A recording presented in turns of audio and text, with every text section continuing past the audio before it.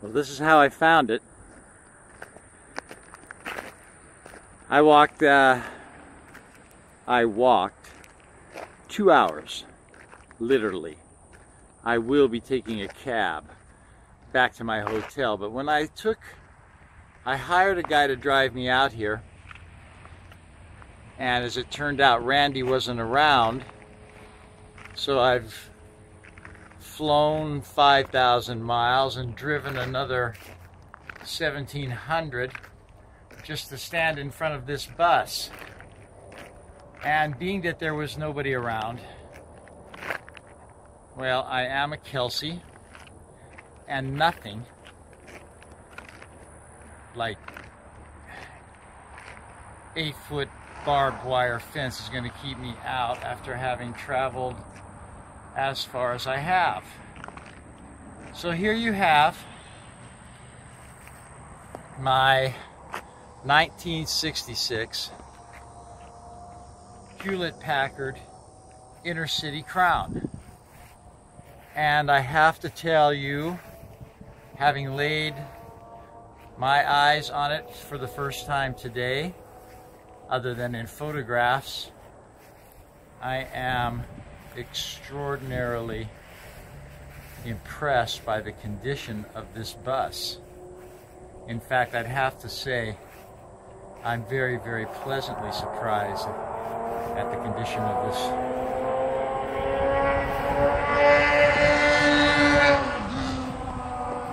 There is no disappointments in the exterior at all. This paint is beautiful. The stance is decent. I don't know what I'll be looking at in terms of attempting to make sure all systems will go. I know I'll be adding a brake light. And then when I look at these, what is on the roof, it's just extraordinary.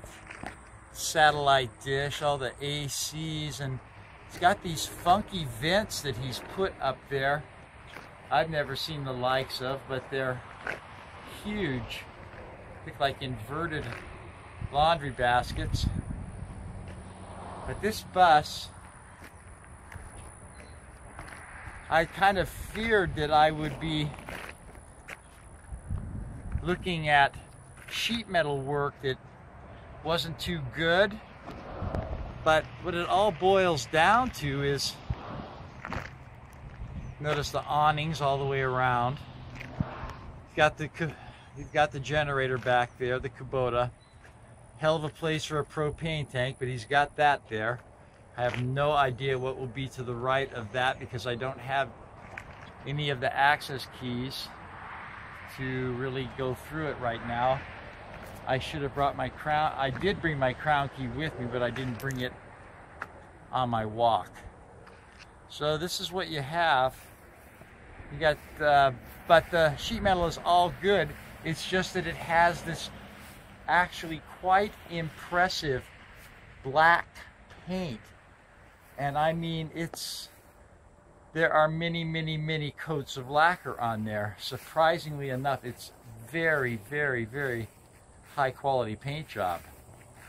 It's not the Home Depot at 3 a.m. Rust-Oleum stuff. So now I'm going to walk us in. Okay. Door has beautiful latch and nice weight.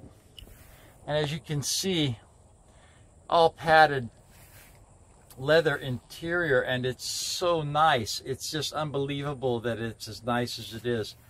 These steps are a little funky. They're going to need some work. And of course this carpet will be one of the first things to go. But this is standing from the bottom step and kind of like looking back. The leather furniture is beautiful. Headliner is quite nice. A lot of unfinished work in here.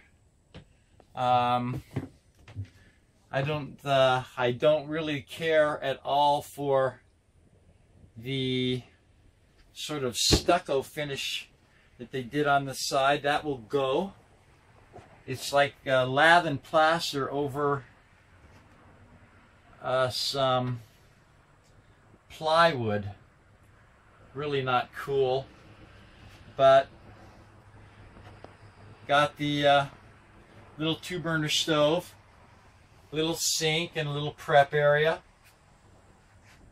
Of course, you got the Harley Davidson theme going on down in here, and freezer and a fridge, little microwave action up there. Flip it back around. All these windows open and close beautifully, like they just came off the factory floor. It's amazing. I mean, they just slide in so sweet and so nice. Hardly effortlessly. They're like butter, he said, as he broke his arm trying to close it. So this is what we're looking at here. Give you a little view of the cockpit.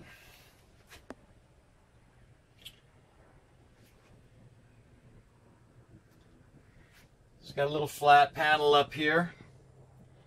Speakers. Really nice little enclosures here with startups for the generator, so forth. You've got little power for the inverters, I'm assuming. Don't know. Won't know tomorrow, but this is all for the in-motion system up here. Got your flat panel. Got your thermostat for all your AC and heat, and then another nice little cubby hole here with your dish receiver, and cruise right around. Take you a step back here and try to keep you up high so you can kind of see what's going on. This is back into the little tribute area where you've got your American motorcycles and all your Harley Davidson stuff. Over here we have some cupboards, and through the glass we've got these little curtains, so I guess there's privacy, but those are nice little leather curtains right there for somebody. Somebody thought they were nice. And oh yes, the little scalloped entryway. Oh, that's high energy. So we'll just walk it in here this way. Got cupboards over here, and you can pan it down. You got the wood flooring through here. Little bathroom area right in there.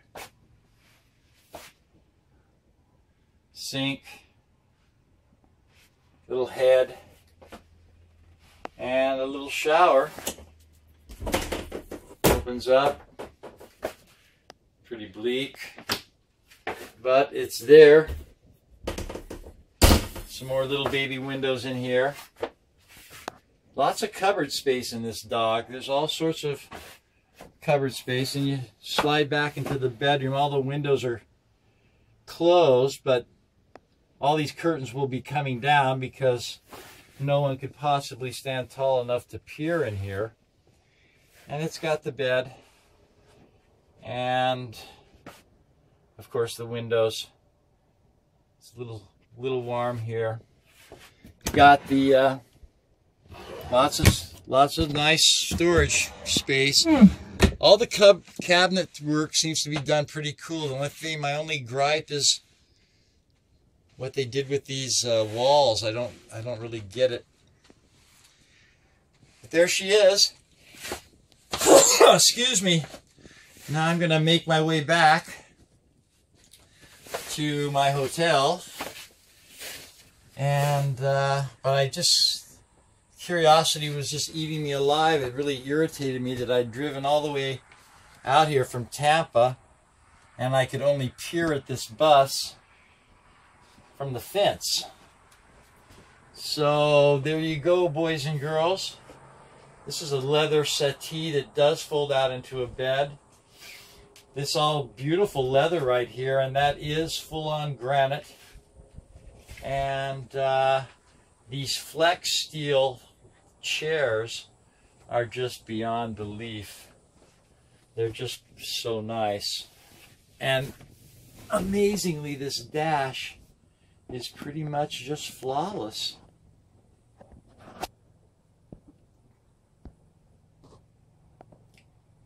So if it drives as good as it looks, which I've been told it does, I guess I made a pretty damn good score. So there it is.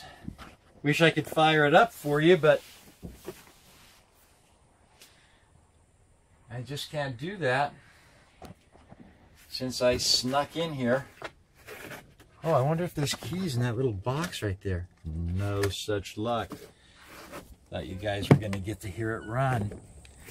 Can't even open up the hatches for you and show you that 375 horsepower Cummins, which is behind this locked door here. However, it does look like these things will still, look at how, I mean, the body on this, there's a little dent right there, okay? But for 1966, we're looking pretty good here. We're looking very good. Everything, these windows are just beautiful. That's some nice hardware that Crown put in there. Just gorgeous. And it does look like it still has this door back here. And that's another storage area right there. All these two doors right here, it's hard to tell because of the black paint, but they both have key locks on them, so they both open up to something.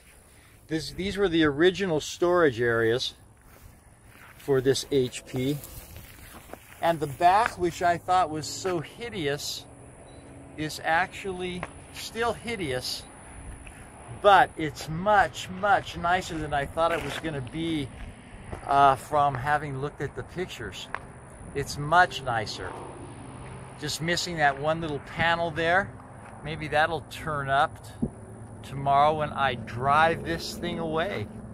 And for all you guys who really thought that the back end was way too slanted, just see if you can feature now how the roof line really does have quite a bit of arc to it once it gets past that rear window. So there it is, guys. Moki's new Crown.